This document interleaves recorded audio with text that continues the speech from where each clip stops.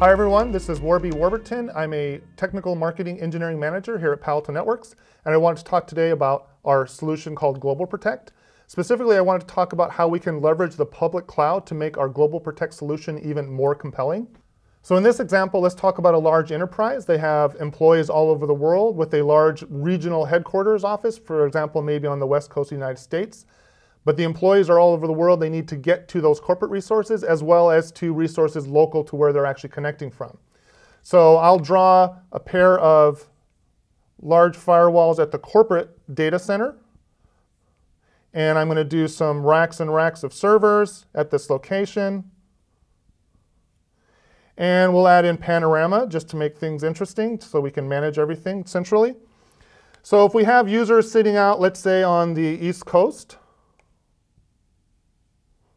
and we've got some remote devices as well, but as well as maybe there's users here in Europe.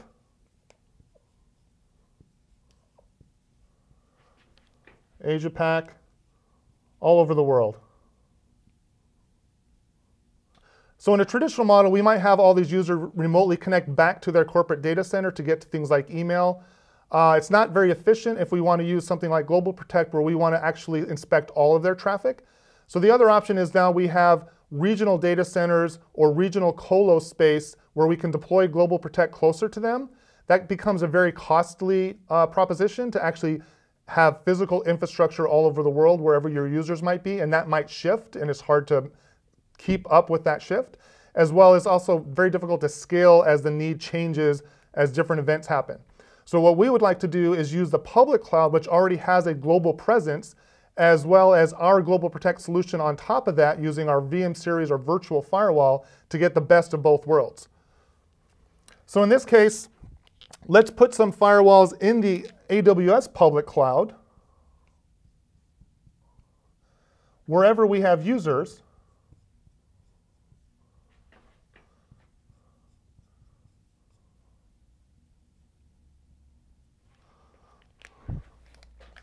So now we have an infrastructure that's worldwide, and as the users connect, they connect to the closest location for GlobalProtect. When they're going to the internet at that location, they can go directly to the resource they want. So for example, this user in Europe, they build the tunnel to the GlobalProtect gateway near them. They get to local resources that are internet bound, but they can use the IPsec VPN tunnels back to corporate to get to all the corporate resources. So now we have a better user experience. We can get the best balance of performance between local and remote traffic back to corporate, and we can quickly spin up infrastructure in the AWS public cloud where we don't have to ship physical equipment, we don't have to wait for colo agreements and hooking up hardware. We can deploy in hours instead of weeks. So the other thing we can do with this global infrastructure by leveraging the public cloud is not only can we do faster deployments, but we can also scale as the need changes on demand. So if there's a snowstorm on the East Coast and a lot of users are suddenly working from home, we can actually respond to that in real time by scaling up the GlobalProtect infrastructure at that location. Equally as importantly, when the event is resolved and the users are disconnecting and the traffic has dropped off, we can scale back down so we're not paying for that infrastructure when we don't need that. And we can create alarms that actually monitor the health and the sessions on these firewalls and automatically kick off new firewalls running GlobalProtect pre-configured using our usage-based licensing in the AWS cloud. Okay, now I'm going to show some of the details of what AWS calls a virtual private cloud or a VPC, and specifically how we leverage their redundancy and their auto-scaling functionality to make our GlobalProtect solution scale as needed.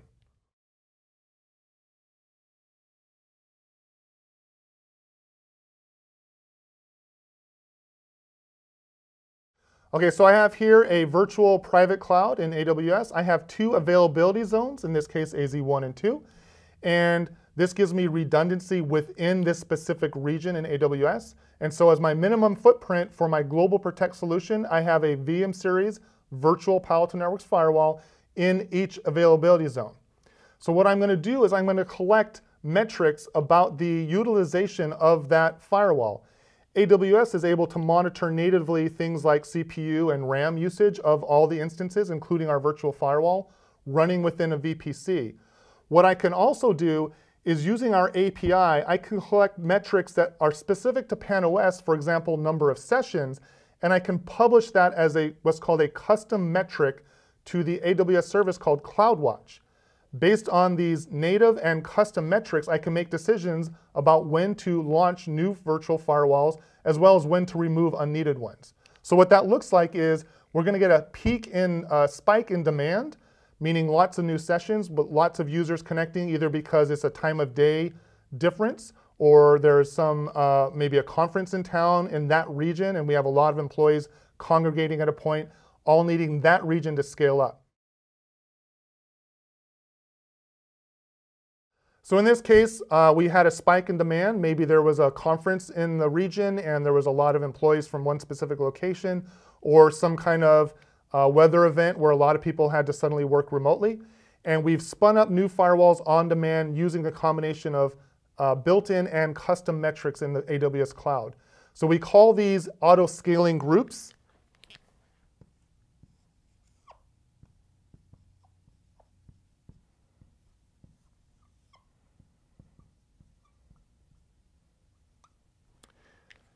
And this lets us scale or define a group of firewalls that will scale. And we can set things like the minimum and the maximum, how conservative we want to be.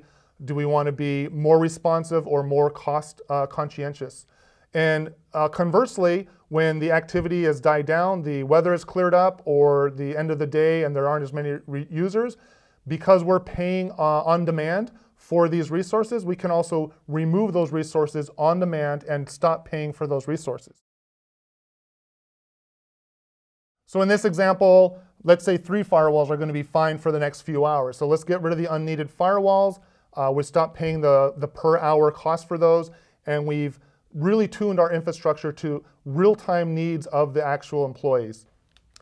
So in addition, we can leverage Panorama to not only push central policy to all these firewalls that are coming up and down on demand, we can also send the logs from all those firewalls centrally to Panorama so that we actually can see in a single point the entire infrastructure, what its behavior is, what users are experiencing, and what threats, if anything, that we're seeing as we enforce our policy. So now the same Panorama that's managing the physical firewalls at your local private data center is also managing this entire global infrastructure, including pushing some common elements like dynamic address groups where relevant. So next up, I'd like to show you a demo of an actual scaling event where we've built this infrastructure in AWS. We have GlobalProtect portal and gateway, and we're actually going to connect to it, trigger an alarm, watch AWS automatically scale up the firewalls, and you can see what the entire solution looks like in a live demo.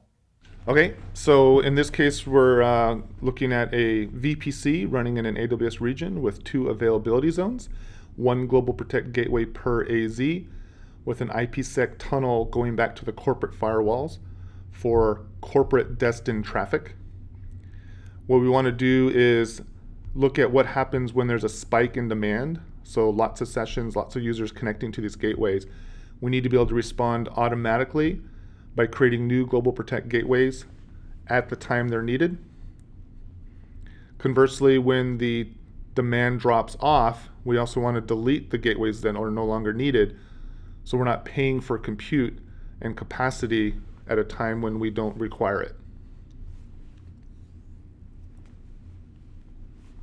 Here's what the solution looks like. We have the auto scale group on the left, where the GlobalProtect gateways will dynamically scale up and down, and the portal on the right, where the gateways will be registered and unregistered as needed. And we're going to use a simple queuing service and CloudWatch service from AWS, and we're going to create a worker node called the security controller that ties it all together using a combination of PanOS APIs and AWS APIs. Here's the view initially in the AWS console, the EC2 console. We have the gateway, the portal, and the security controller. So initially, these are the only instances running in the solution. And if we come over here to the GlobalProtect gateway, or rather the GlobalProtect portal, we can see the initial gateway, and these are named based on AWS AMI IDs. So we're starting with just 1 gateway and 1 portal. Next, we're going to use the PanOS API to collect metrics about the health and status of the portal, and share that to CloudWatch. So if we come back to the console, we look in the CloudWatch, we have PanOS custom metrics. So these are the metrics that the security controller is polling for and sharing with CloudWatch. And we can look at historical data. So here we'll look at a few days of data and we can see spikes in demand. And next we'll look at what happens in real time.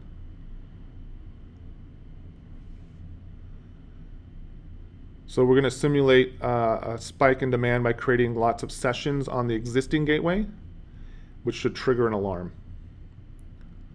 So if we go back to the CloudWatch console view,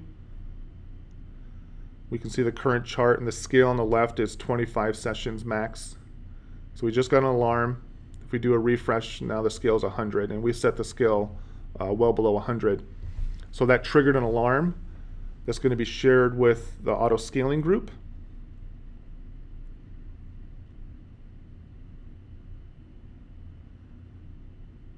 And in the Autoscaling group view, we can see there's a new event. So that spike in demand has triggered an event in the Autoscale group. So CloudWatch has shared that alarm with the Autoscaling group, and the Autoscaling group took action, which was to spawn a new firewall.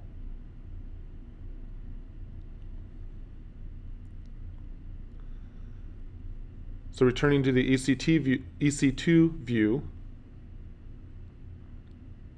we can see there are now 4 running instances. So we now have 2 GlobalProtect gateway firewalls. And instance ID ends in 343. So this is the brand new firewall that's initializing. ASG has pushed an event to the SQS, the simple queuing service.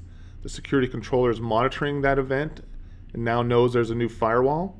It's going to configure that new firewall, and it's also going to register that new firewall as a GP gateway in the GP portal. So if we return to the GlobalProtect portal and look at the client config, we now see there's a new gateway. Again, the ID ending in 343. So this is the brand new gateway has already been registered to the portal automatically. So now when new clients get the latest list of gateways from the portal, they're aware of the new gateway and they automatically start connecting to it and using the increased capacity. If we look next at the client view, and we will manually re-trigger a refresh of gateways. This will happen automatically after a timeout.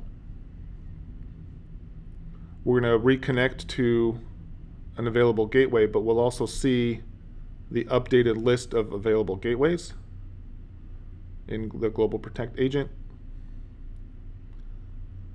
So we've connected to the original one, but we see there's also the 343 gateway available. So the client learns about it and new clients potentially will connect to that as well.